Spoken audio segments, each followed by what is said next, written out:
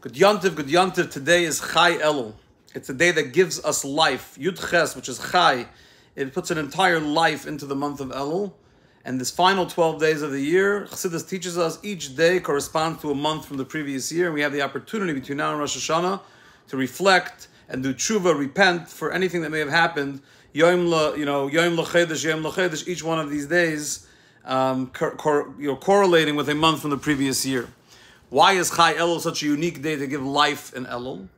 So I'm going to quote to you from today's Hayom Yom. In the 1940s, the Rebbe wrote a small booklet with anecdotes and stories and inspirational teachings, that mostly from his father-in-law, and he put it in a daily booklet called Hayom Yom, today's day.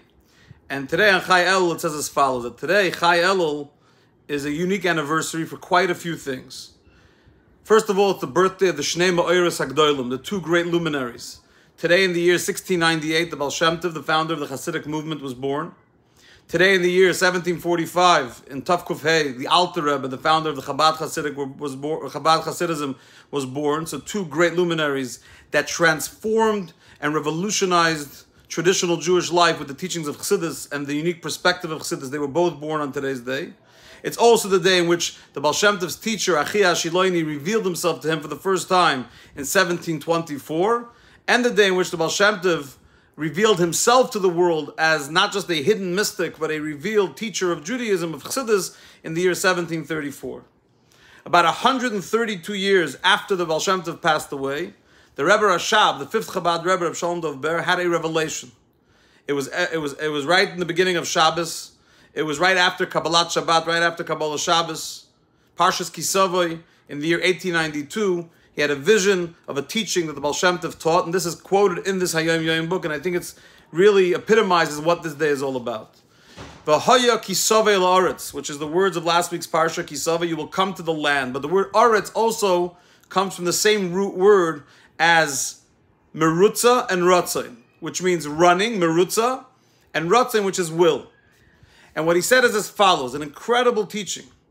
V'haya kisavei la'aretz, that when you're going to come to a state of running towards the will of God, you're going to be seeking and yearning to connect with God and get to the ultimate will of what Hashem wants from you. You're going to be looking to figure out, what am I doing in this world? What's the meaning of life? And you start going on that journey, you have to remember, v'yashavta v'samta batena. You have to have isyashvus, you have to have stability, you have to be settled in a proper way, meaning whatever ideas, whatever lofty ideas you come up with, you have to make it practical in your life. And the Samta Batana, put it in the basket. In other words, internalize it. And what is the lesson that you're going to internalize when you're trying to become close to Hashem? You will go to the place that God chose. That a Jew needs to know that whenever you go from one place to another, the only reason you're going, you may have other reasons for why you think you're going, but the reason you're going is to spread godliness in the place that you're going to.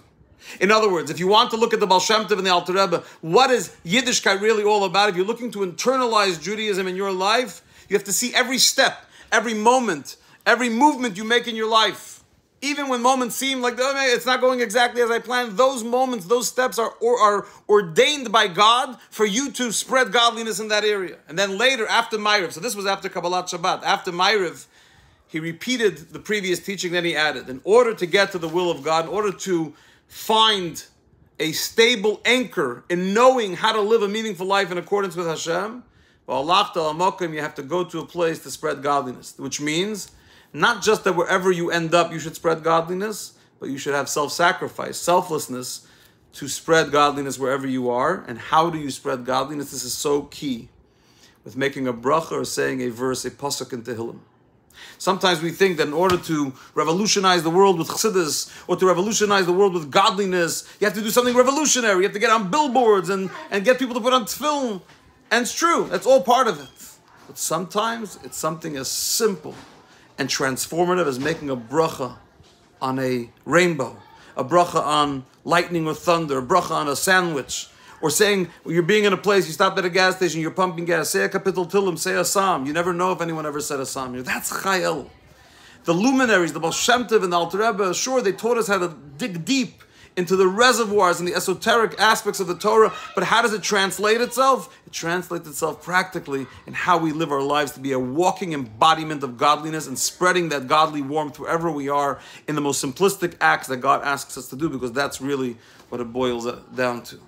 So let us be inspired on this Chayel, this final 12 days of the year, to take these revolutionary ideas, the Samta Batena, put it in our basket, internalize it, and finally bring Moshiach Tzidkenu.